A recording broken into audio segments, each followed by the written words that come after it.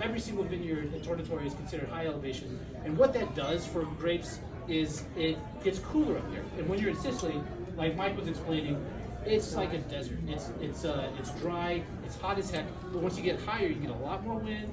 It cools down the higher up you go. So even with the sun, you're still getting this wind cooling them down. It also extends the growing season. I won't get into all the details of that. If you have questions, I can tell you later. But it extends the growing season. And being on the north side of the mountain, it protects it from the sun, so it gives it a little bit of shade. Anyway, all these cool things come into making a very seriously nice wine like Tornatore Rosso. Yeah, so if you guys have any questions, let me know.